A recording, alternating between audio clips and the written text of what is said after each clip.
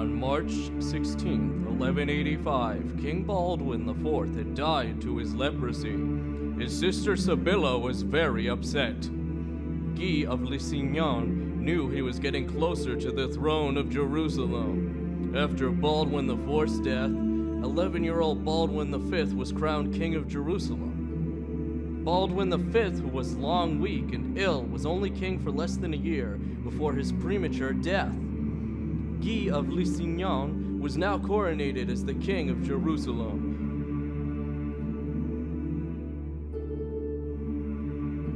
Meanwhile, Saladin and his massive army were making their way back to Jerusalem. Nobles fought among each other to not leave Jerusalem and make sure to hold the city at all costs. Renaud de Chatillon persuaded Guy to meet Saladin in the desert and crush his army before he made it to Jerusalem. Then King Guy said, "God wills it." Then, in the summer of 1187, King Guy, with his nobles and most of the army of Jerusalem, led out across the desert to meet the Saracen army.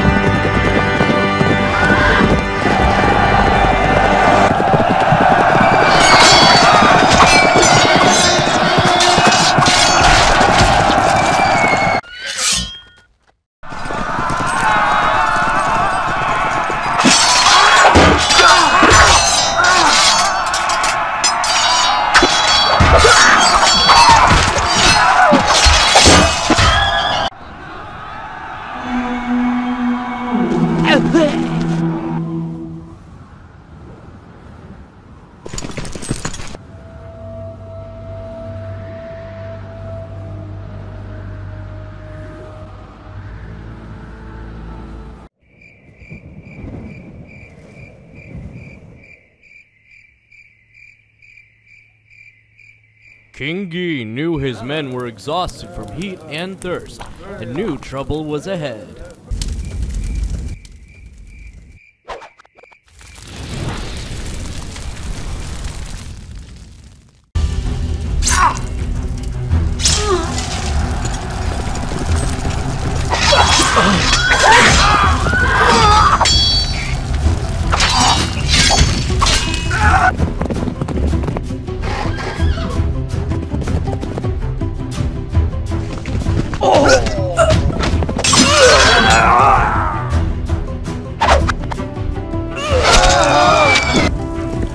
King Guy had no other choice than to surrender. Most of his army had been killed. This was the beginning of the end for the Crusaders.